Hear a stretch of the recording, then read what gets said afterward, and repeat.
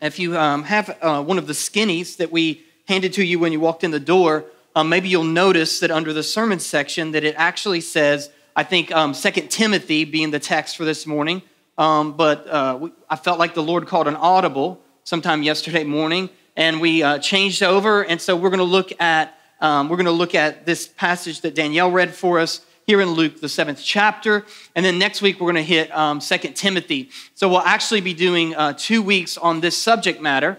And for those of you that are visiting or those of you that maybe have been out for the last couple of weeks, let me just try to introduce the sermon series and the subject matter. But by telling you, I'll tell you this story. I'll illustrate it like this. Several years ago, I think it's probably been 4 or 5 years ago, in our house, Luann and I experienced a gnat infestation, right? So we're normally, I would think, pretty clean folks and don't have many critters or bugs, but all of a sudden we had these gnats. And so we're talking about like gnats on plague proportions is what we're talking about here, you know? It's not just, oh, here's a few gnats, but they're like gnats everywhere. And so we bought some spray. We're spraying spray. I get on Google, right? And I Google how to get rid of, stupid gnats. And they tell you how to build like a gnat trap, which you take a jar and you put some vinegar in it. And then you create this funnel where the gnats can fly in. And so I've got like them sitting out all over the home, but still to no avail. Gnats on top of gnats on top of gnats. We repented and still had gnats. And so we tried, everything we knew to do to get rid of the gnats. And then one day Luann comes to me and she says, Andy, I've noticed that it seems as if the gnats are coming from my son, Grayson, who was 7 or 8 at the time. They seem like they're coming from Grayson's room. And I'm like, well, I thought they were in the kitchen. She goes, no, I don't think so. And so we begin to, let's look. And so we go in and sure enough, Grayson has the vast majority of the gnats are in his room. We begin looking around. And there is, in Grayson's room, Grayson had a trash can. It was actually a Wally, right? Remember that guy? It was a Wally trash can. And Wally was full of, or had actually 2 banana peels and an apple core, which was what was in Wally. And we'd forgotten about Wally. And so on the Fridays when we collect the trash, we'd skipped over that for evidently some weeks. And that was the actual culprit, the cause of the gnats. And so what we did was we threw Wally away, right? Not just getting rid of the trash. We got rid of the trash can and all just to ensure that we could get rid of that. In a few days, the gnats flew and they were gone. And so I say that to illustrate in a way where we've been. That this is what we're talking about in this sermon series is oftentimes you and I, we experience negative emotions. We could just call it like that. We experience negative emotions, painful emotions, feelings that we feel. Right? Whether they're feelings of rejection, maybe they're feelings of abandonment, maybe they're feelings of anxiety, maybe they're feelings of, impatience, maybe they're feelings of worry, maybe they're feelings of where I need to feel in control and I'm not in control, and maybe they're feelings like we're going to talk about this morning of feelings of shame. And the reason why we feel those feelings, the reason why we experience those, is those feelings are like the gnats in our lives. But even deeper than them being a huge nuisance, those gnats often lead us to sin. And the cause, the root, the banana peel, the trash in our lives is actually the trash of unbelief in our lives. And in fact, we said it like this last week, that the core sin under every other sin is unbelief. And what I mean by unbelief is it's a refusal to rest, to believe, to trust in the promises, the assurance, and the truths of the gospel. That the sins that we sin, they have a root, they have a place where they begin. And it's not just where I thought this was a good idea. It's not just, well, I thought this would feel good. It's not just, well, I feel justified to respond like this. It's not just our hang-ups. It's just not, well, this is my tendency. Oh, this is just what I do. That the sin beneath the sin, the next level of sin, is unbelief. And what oftentimes is a great indicator of unbelief in our lives are these negative emotions that I just described and I just called. And I would say even a next layer under that, because what I'm talking about here is, okay, well, if we believe, then we can fight the negative emotions. That's very practical in our lives, right? That is a very pragmatic place in it that, hey, you want to get rid of the negative stuff in your life, then, well, just believe more. Well, that sounds well and good, but even on another level, like, hear this, that this is the life that Christ has called you to.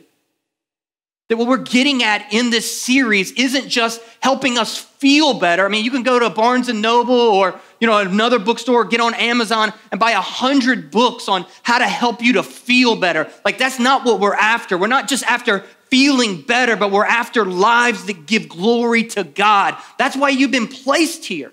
That's what your whole life is about. It isn't just feeling better, but your life is about you giving honor, you giving glory to God, and you enjoying God. And what oftentimes stops you from enjoying God is this unbelief.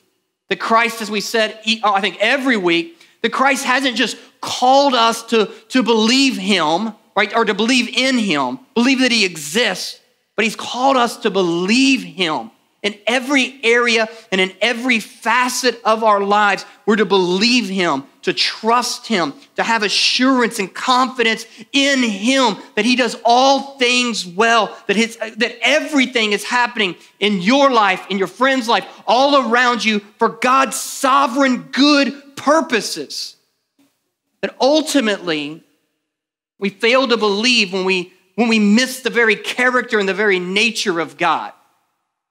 That more than, I want you to see this and I want you to catch this, that more than just are we talking about emotions and feelings, that what we're pressing here is the very character and the very nature of God.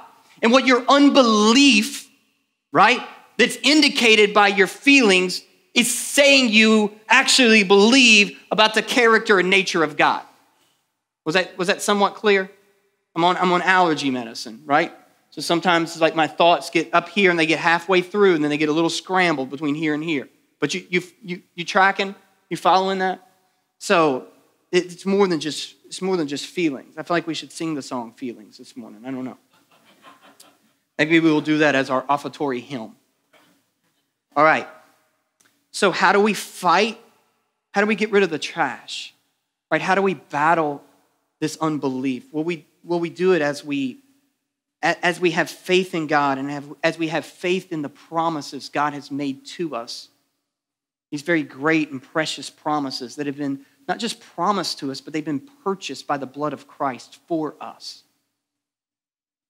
That he has great stake in this. He hasn't just said them, blah, blah, blah. I promise that everything's going to be okay. I promise, above all, that I'm going to take you to heaven, right? It's not just that, but it's that he's purchased them with his blood. And so this week, I want us to look at the unbelief of misplaced shame. And so let's define shame. What are we talking about when we talk about shame? What we're talking about this is shame is a painful emotion caused by a consciousness of guilt or shortcoming or impropriety. So it's a painful emotion. Those of you who have ever felt ashamed or felt shameful for anything, maybe you can get that is a painful emotion, and it's caused by a consciousness of guilt.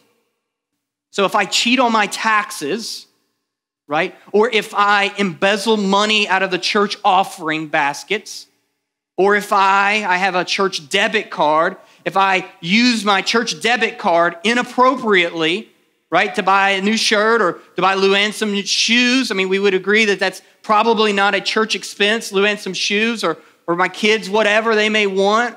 Grayson, a new iPod, he'd love that. But if I used a church debit card for that, like that's wrong.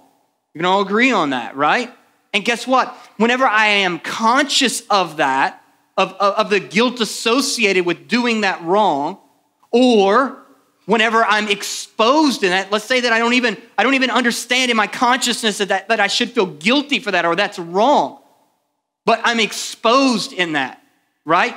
Destiny Winning, who is the finance manager for the church, when she sees that, hey, there's a $48 charge to DSW, which is a shoe store, Luann shop. Like there's a $48 charge there. What did that come from?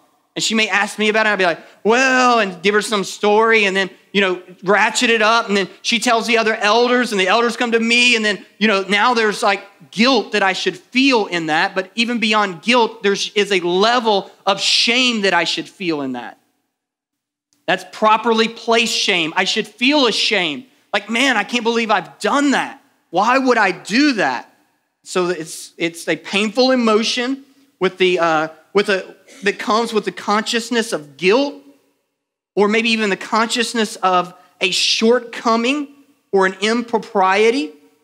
As I thought about this, I remember like whenever I was in high school, at this time, my dad owned a rent-to-own business. We lived in northern Kentucky. My dad owned actually same company, but he owned 2 branches of this rent-to-own business. And so my dad, on occasion, he would take me to school, not because I missed the bus. Usually I rode the bus, but not because I missed the bus, but because Dad needed to drop me off earlier than when the bus picked me up so he can get on to work. And so my dad would drop me off at the school, and my dad drove a bright orange utility van. That's what he ran. That's what he had, his fleet of delivery trucks. He painted them bright orange. My dad felt like, hey, that's free advertising. My trucks are my trucks. They should be billboards for my company. So he painted them neon orange with on the side, the name of my dad's business was Yes Rentals. And Yes Rentals on the side, rent to own, get it here, pay now, pay later. We don't care as long as you pay. Like all that on the side, what all he rented, appliances, like all over the van. They were used AT&T vehicles. They weren't brand new. Right? It's kind of like, for those of you who maybe remember the movie Uncle Buck, it was about like that. Pull up, backfire, smoke, all of that. Bright orange van. I would get out, go into school, and I would feel a level of embarrassment, right? But listen, embarrassment's low-grade shame. I would feel a level of shame that's my dad, and that's what my dad just dropped me off in. That shame is different than embarrassment. That embarrassment quickly fades, but shame does not. That embarrassment is usually what we do. We're embarrassed of that. It's for a brief moment. But shame affects our identity. It's who we are. It's how we see ourselves. It's how we feel that others see us as well. And so maybe as my dad dropped me off, what I could have easily had the tendency to do is not just see it, oh, this is what he has to drive, right? This is how he makes money, puts food on the table for us to enjoy, but now seeing it as, well, no, this means we're poor, right? And now I take on the identity associated with that. Not just, oh, we're low, we're below average income, not even that type of poor, but just, okay, now we take on the identity of, now I'm poor and grow up under that. That's what we're getting at when we say shame. Like, in fact, let me tease it out by dividing up guilt versus shame. Because like I said, there's a measure and there's a kind of shame that is right. There's a properly placed shame. That when we sin, we should feel a sense of shame. We should feel a sense of heavy guilt. That the Apostle Paul addresses the church in Corinth. And that's the church, I told you just a few weeks ago, that church was what I call a goat rodeo, right? That church was just a train wreck. And so Paul approaches that, he writes that church a very corrective letter, actually 2 of them, 1 Corinthians and 2 Corinthians, also known as 2 Corinthians, right? And so he writes this letter to him, and as he writes that letter, one of the things that he says on 2 different occasions, he says, I say this to your shame. In 1 Corinthians 15:34, he says, wake up out of your drunken stupor. He's not just talking about like a physical drunken stupor. He's saying, like, it's like you're doing life and doing church as a joke here. Wake up out of that, he says. Do not go on sinning, for some have no knowledge of God, but you do. So I say this to your shame. You ought to be ashamed of yourself, is what he's saying here. That we should feel guilt and even a level of shame in our sin. And this is a gracious act from the Lord. That if you can sin and feel no guilt, feel no sense of shame in that, that's not a good place to be in your life. That the Bible speaks about, there will be those whose consciousness will be seared as with a hot iron. We think about someone who has a wound, a burn wound, and now their skin on the outside, it's hardened. It's no longer sensitive. It no longer can feel. It's totally calloused over. And what the Lord says is people that can sin and feel no shame, feel no guilt in that, it's like their consciousness has been burned. It's now seared over, and that's not a good place to be. Amen? Jesus said, I send the Spirit, that the Spirit may come and may convict the world of its sin and of its righteousness. That's what it's come. The work of the Spirit is to convict us, to allow us to feel the pain and a painful emotion when we sin. And if we don't feel that, we should ask for it. We should beg for it. Like if you're comfortable in your sin, and you could think back about the last few days, the last few months, maybe in the last few years, and you've got patterns and habits of sinning, and yet you feel no guilt, you feel no sense of shame in that, you're far from the Lord. You should go before the Lord and say, Lord, break my heart. Break my heart. Convict my conscience in this. That's how it's supposed to work. I remember one time that we were dealing with one of our kids who was just, at night, they just felt this sense of just fear. Just fear. And I would go in, I'd pray with them, and I'd talk with them. And one day, I asked, I said, what do you think's at the root of your fear? What's going on? What are you afraid of? It was Grayson, actually, and this is what Grayson said. He said, well, Dad, I know that I lie. And I'm fearful of God in that. And I just was like, thank you, Lord, for being so kind and gracious to my son. And then this is what I said to him. I said, buddy, that's how it's supposed to work. That we're supposed to be conscious of our sin so that it may drive us to the cross. And then when we meet Christ at the cross, we should feel as Pilgrim's Progress. That's a book that probably every Christian should read. That if you haven't read it, it's old and it's a little corny, but it's a book by John Bunyan, not Paul Bunyan. That's the guy with the big blue ox, right, in the act. Not him, but a man by the name of John Bunyan. He wrote this book, Pilgrim's Progress. And in there, it's an allegory of the Christian life. And the main character in the story is a man by the name of Christian. And it talks about Christian goes to the cross. And the whole time in the beginning of the story, Christian's carrying this huge burden on his shoulders. And then when he goes to the cross, Christian says that the burden is lifted from his shoulders. And in fact, the burden falls and it rolls down and rolls into this hole that signifies the empty grave of Christ. That's a way that our guilt should work.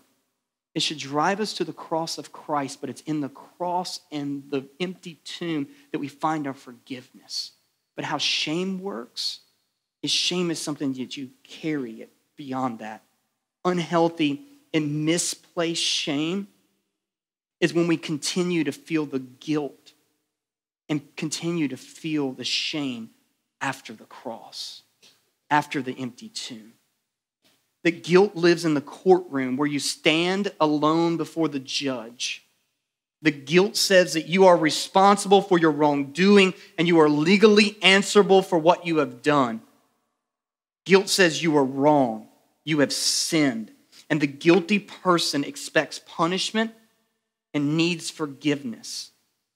And when you understand this healthy kind of guilt, that you hear the sentence and you endure the punishment, and then you go free.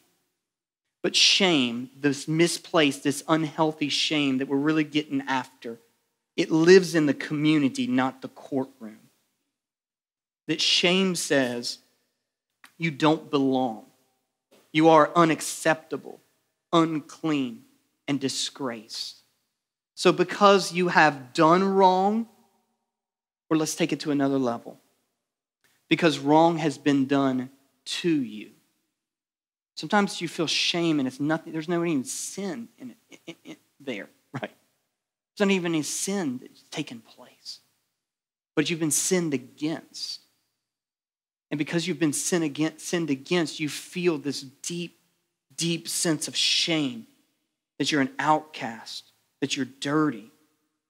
Or possibly it's because you are associated with those who are thought of as disgraced or outcast. Because of that, you've done wrong.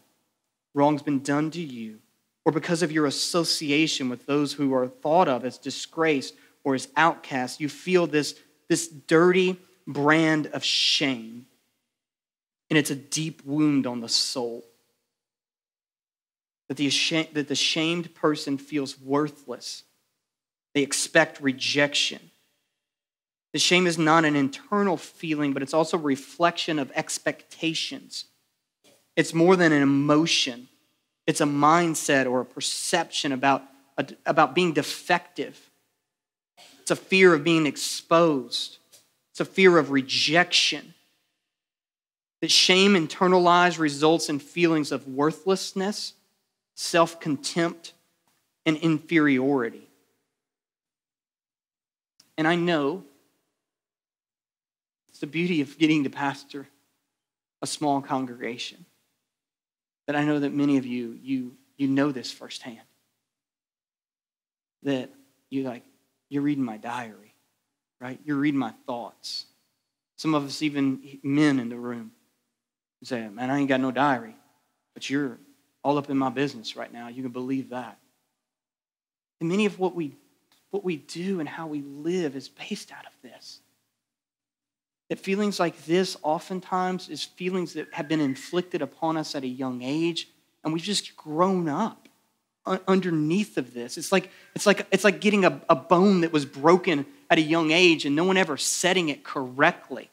And so you just grew up and now you live your life with this limp because of this bone that was broken, whether it was like, well, we grew up in association with, well, we just didn't have anything nice to wear, right? So I showed up to school and everybody else is wearing Air Jordans and my shoes came from the flea market, right? I mean, that's me. That's my life right there. So everybody making fun of me with my flea market, knockoff Air Jordans, right? They had a backwards swoosh on them, right? They weren't Nike. They were, something else is what they were. They were Air Pegasus. It seemed like that was the type of shoes that we wore. It wasn't Guess jeans. We didn't wear Guess jeans, right? Our jeans come from Sears and Roebuck. Whatever it may be. Some of you in the room that have experienced the trauma of being sexually abused, you understand this sense of shame. You understand this in a deep way. So what does Christ have to say to that? How do we battle the unbelief of our misplaced shame? Well, I think it's greatly illustrated in this story that was given to us, that Danielle read, is given to us in Luke, the 7th chapter. It's one of my favorite stories in all the Bible. So I enjoy very much preaching it. I refer to it often. And so what we have in this story is that Jesus is invited into the home of a Pharisee by the name of Simon. Simon's a self-righteous kind of fella, right? And he invites Jesus and some other religious folks that are in the room. And as Jesus is sitting there, it says that he's reclining at the table. Now you got to understand, the way that in this culture they reclined at the table isn't how we recline at the table. You may look at this story, and if you think of it with Western lenses, in America, you see Jesus reclined as you recline, right? At the table, kind of kicked back like this. And this makes very little sense to how does this woman have access to Jesus' feet. But what reclining at the table looked like in their culture was more like this, right? This would have been reclining at the table. This is how they would have eaten. Sitting down on pillows around a table that would have been about the height of a coffee table. And Jesus would have been kind of, when he said reclined out, spread out like that, his feet to his side. And as he's sitting like that, reclining there, this woman shows up. Immediately they say that she is a sinner. That's probably a euphemism for a prostitute. So this possibly prostitute, sinner, sinful woman comes into the home, walks into the room, sees Jesus there, walks over, kneels down, taking a posture of humility, an immense act of love. She begins to wash Jesus' feet using her tears as water, using her hair, right, to dry them. She anoints his feet with expensive ointment. And immediately the temperature in the room changes. Luke says that Simon thinking, he didn't even say it. Maybe it's written on his face. Maybe he's whispering to those beside him. Maybe it's just because Jesus has the ability to know the inward thoughts of man. Jesus picks up on what Simon is thinking, what Simon is saying. And what Simon is saying, the thoughts that he has is, number one is he's saying to himself, this woman is a sinner. She doesn't belong here.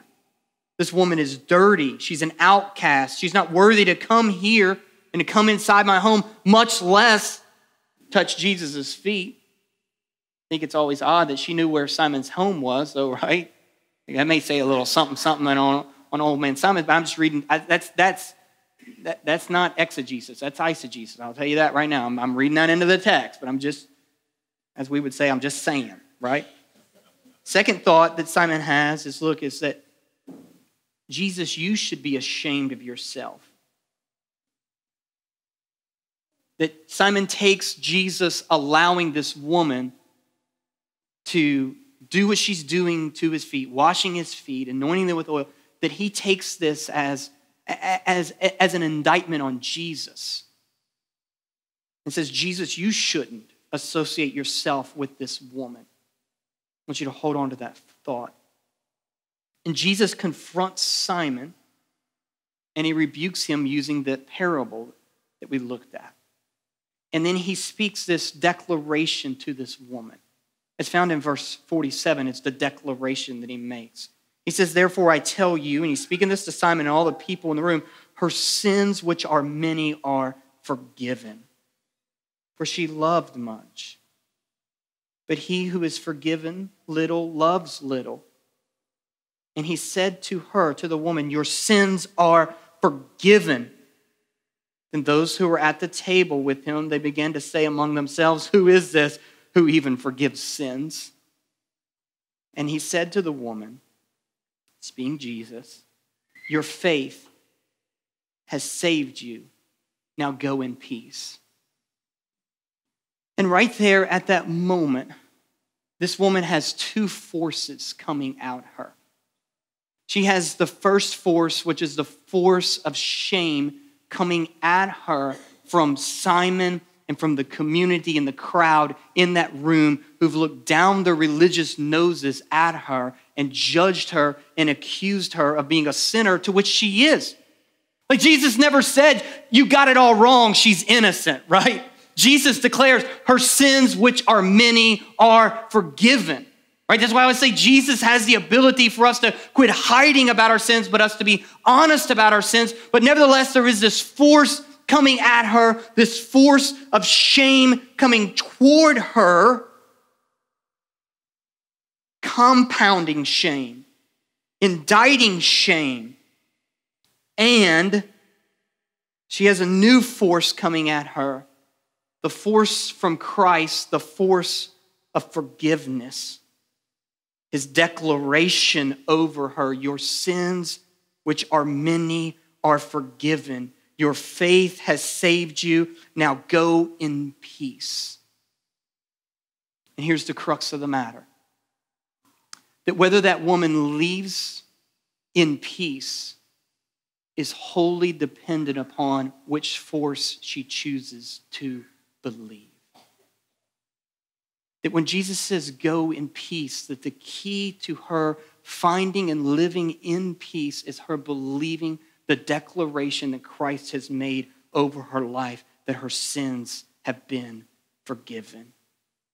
And this is really the crux of this whole sermon series.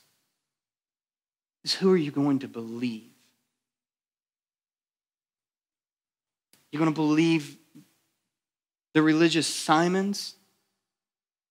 Are you going to believe your own Simon in your head that speaks those condemning words over you? Or are you going to believe Jesus and his promises and the promises made and the declaration of forgiveness that we find at the cross? See, Simon thought that this sinful woman's association with Christ somehow tainted Christ. He's saying to Jesus, Jesus, you ought to be ashamed of yourself that you'd let a woman like this touch you. And Jesus' response, ashamed of myself? I have come for sinners such as her. That it's not her association that anyway taints me, but it's my association which touches her, my association with her that cleanses her and changes her from being a sinner to being a saint, to being wholly clean, to being forgiven, to having peace. That it's Christ association is what matters, not how we feel, not that what is said about us, but it is Christ's association with us. That over and over again, the religious community tried to shame Jesus with whom he hung out with. At one place they say, this man is a drunkard. Like that's what the religious community said about Christ. This man is a drunkard and he hangs out with sinners. Shame on him is basically what he's saying. What Jesus is saying, no, I come and I associate with sinners.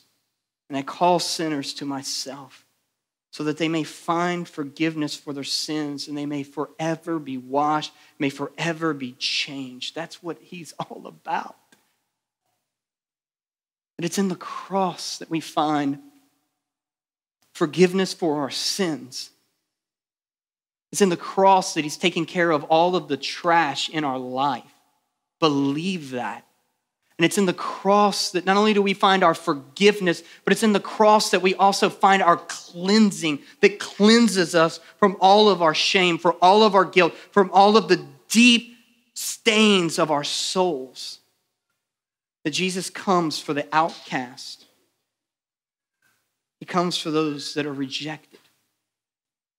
I mean, if this is Jesus' declaration, your sins, although there are many, have been forgiven. If Jesus possesses with him an ability to forgive sins, which are many, sins of the guilty, can you imagine his heart towards those who are innocent?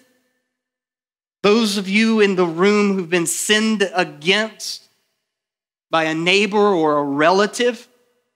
Could you imagine if he can wash away the shame of the guilty, how much more can he wash away the stains and the shame of the innocent? That Jesus has come for the outcast. He's come for those who feel rejected or been rejected, for those who feel that they're not good enough. Jesus came and who did he spend his time with? As we look in the Gospels, who did Jesus spend his time with? Sinners, tax collectors, religious rejects. I mean, that's who his disciples are. The guys that couldn't make it in the school of religion, that took the cut. They couldn't make the varsity team, right? They couldn't make the junior, like they couldn't even find their way to the gymnasium. Those are the folks that Jesus came and puts on his team, gives them starting place on his team. That's me. Thank you, Lord, right? You're the guy that couldn't even kick the kickball. Yay, I choose you. I'm going to take you. You're on my team. But wait a minute. I don't have any athletic ability. Yeah, I know. It's not about you. It's about me. It's going to make me look real good. Come on. Right? That's who he's after. That's who he calls to himself. That Jesus comes to those who would receive him. And the religious wouldn't receive him. They wouldn't receive his love because they felt that they didn't need it. And those caught up in shame, we reject Jesus' love. And we reject him not on the basis that we don't feel that we need it, but on the basis that we feel unworthy of it. But don't miss this.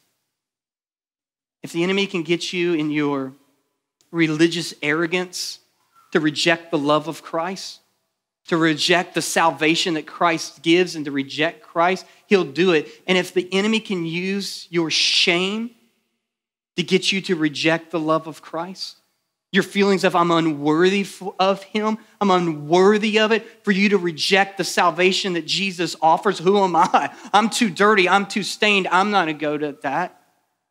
He'll use that as well. But the crux of the matter is the enemy's attempt, your own flesh's attempt to get you to reject the love of Christ. And what the declaration of the cross is I love you and I've come for you. That listen, the character of God Like this is what I said, this whole series is about the character of God. Don't miss this right here. The character, the nature, the attributes of God himself, who he is, the very essence of his being is what's at stake here. The character of God is the basis for our connection to him, not our feelings of worth. That he is faithful to you because of his love, not of your worthiness. That he loves us not because we are lovable or unlovable. He loves us because he is love.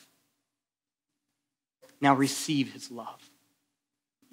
Receive it. Come and kneel at his feet. Kiss Christ. Look upon his face. Let him wash away your shame. Let his forgiveness and his declaration of all your sins, although your sins, as it says in the book of Isaiah, although your sins may be as scarlet, he washes them white as snow. Believe that. That the rejection of Christ's love is the root of both our pride and our shame. You got to understand that that's what's at stake. Unbelief. Unbelief in Christ's love. In Christ's forgiveness. In Christ receiving you. Christ calling you. Christ choosing you. We're going to look at that in 1 Peter, our fighter verse for this week.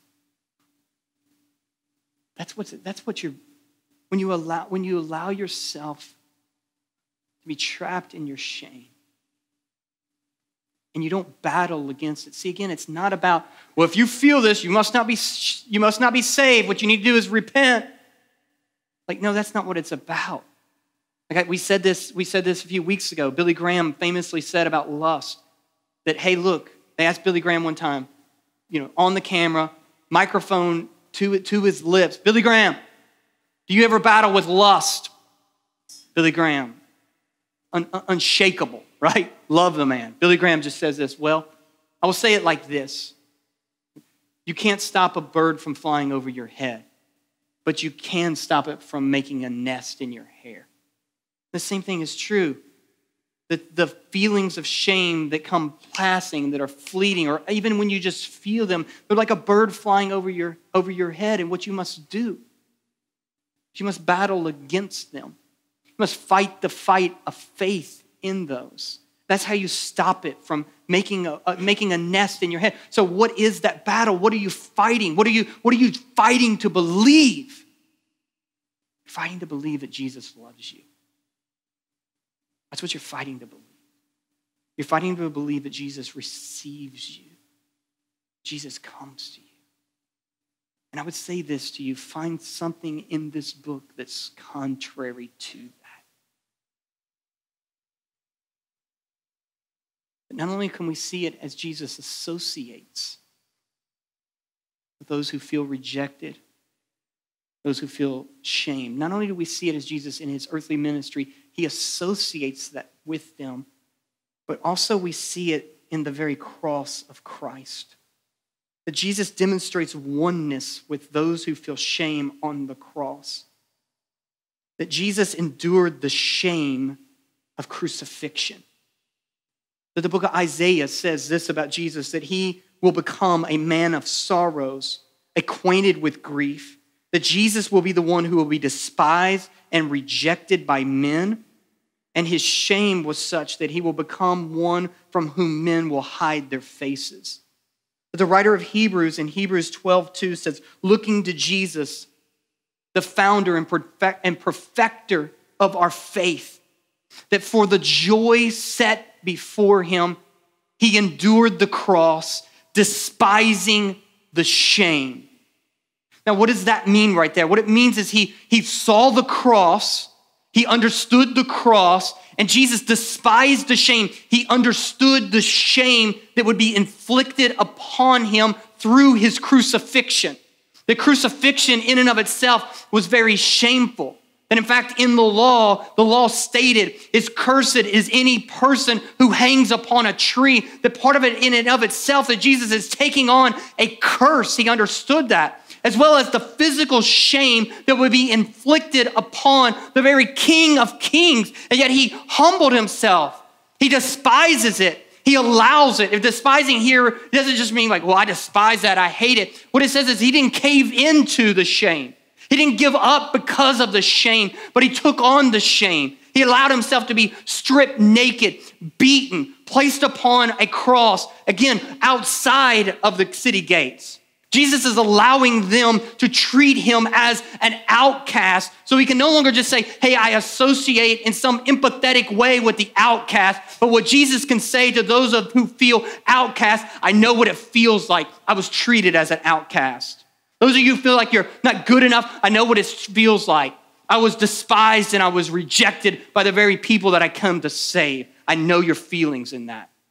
And Jesus will bear the shame. He'll despise the shame. Why? For the joy that's set before him in the cross. And what's the declaration of the cross? What do we find in the cross? We find several things in the cross. Namely, we find that God's glory has been put on display. Second, on our benefit, we find in the cross our forgiveness in the cross and Jesus' declaration that he loves us in the cross.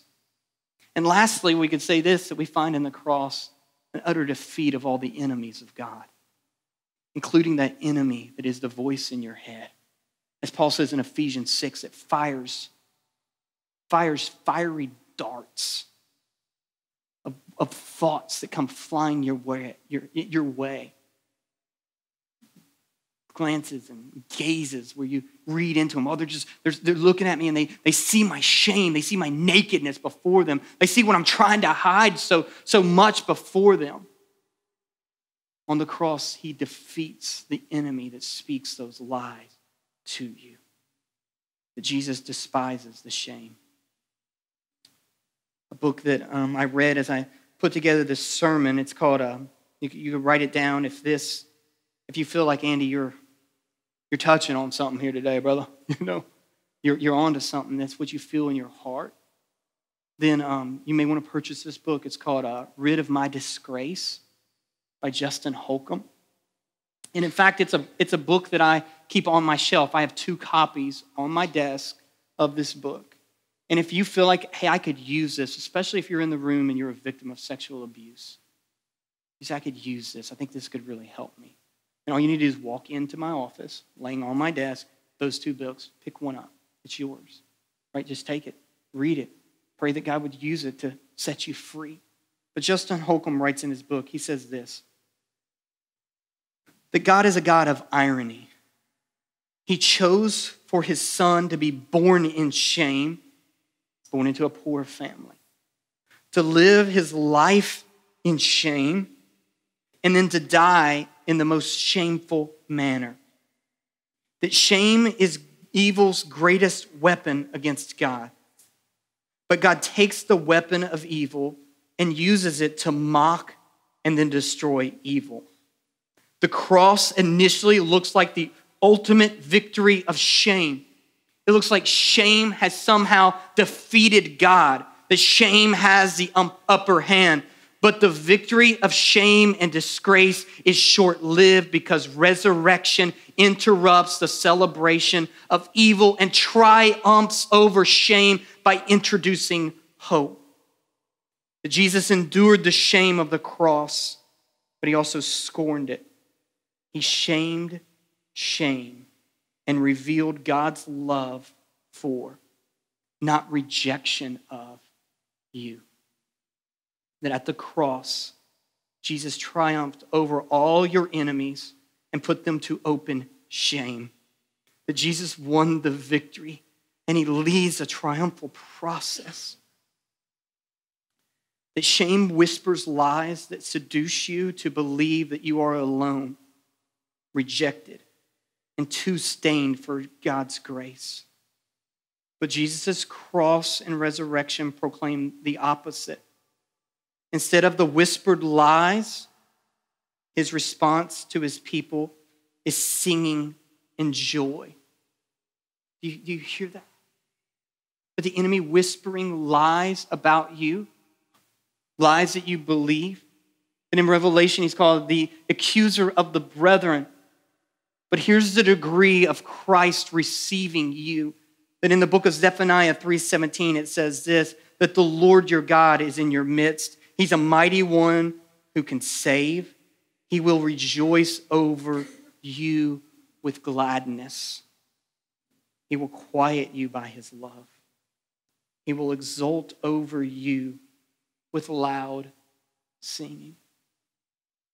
The scripture says that when one repentant sinner comes and asks for forgiveness, it says there's great rejoicing in heaven.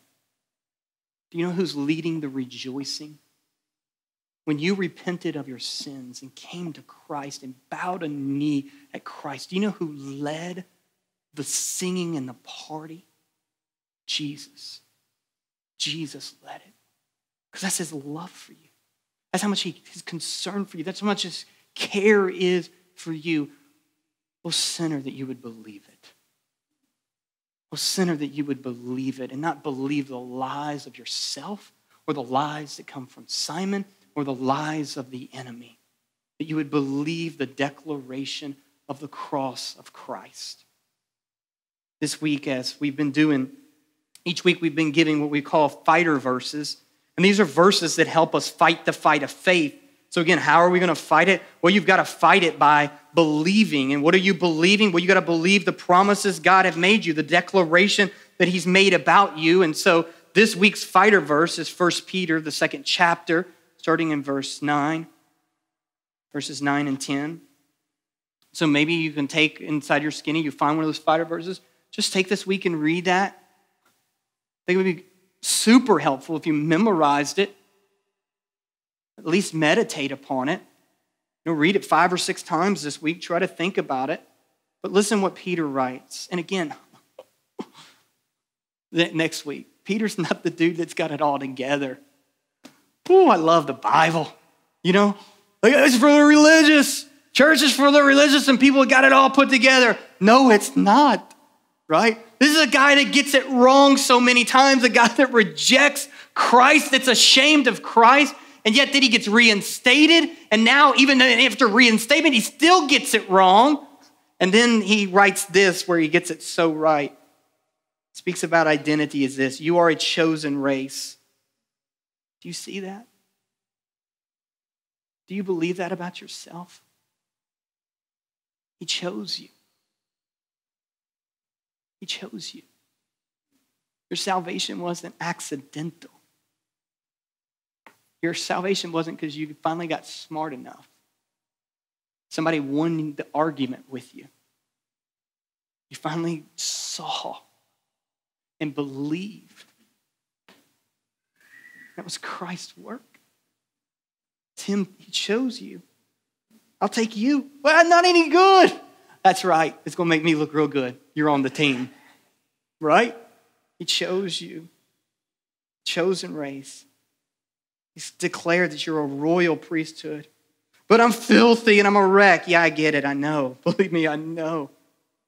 But this is what I'm declaring over you. You're a royal priesthood. You're a holy nation. This is what he's saying about his church. You're a people for his own possession. He owns you. You're mine. You're mine. You're mine. What do you? So that why? So that you may proclaim the excellencies of him who's called you out of darkness into marvelous light. See, wrecks can do this. Wretches that understand our wretchedness, we get this right here. That we're going to boast and make much of him. This is once you were not a people. You were outcast. You were rejected. You were scattered. But listen, but now you are God's people. Once you had not received mercy, but now you have received mercy. Oh, sinner. We sing that song, oh, sinner, believe it.